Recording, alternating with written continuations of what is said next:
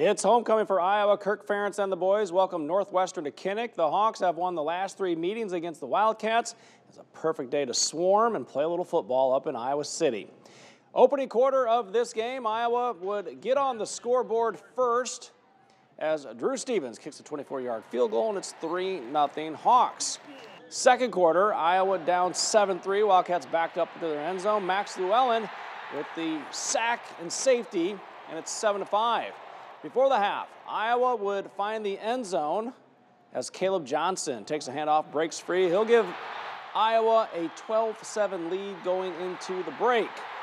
Third quarter, Brendan Sullivan is in replacing Cade McNamara, and he will fake the handoff, keeping it, and he'll race to the pylon for the score, 19-7 Hawkeyes. Then the Hawks will get a big play on special teams as Caden Weegan fields the punt at his own 15, pick up a few blocks, gets down the sidelines, 85 yards to the house. Iowa rolling up 40-14. Iowa goes on to win. Jenna Miner has more with the Hawkeyes.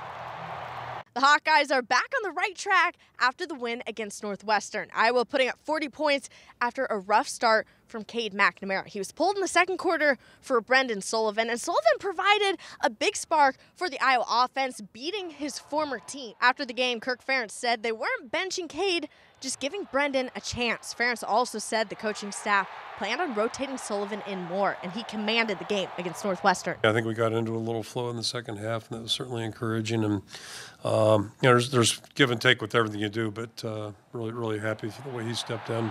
Thought he played with great poise. Didn't think too much about it, but playing his former team, you always worry about emotions a little bit. Didn't worry too much about it, but didn't seem to be a factor either. It was a little bit of a spark, I think. I'm really happy that he was ready to play.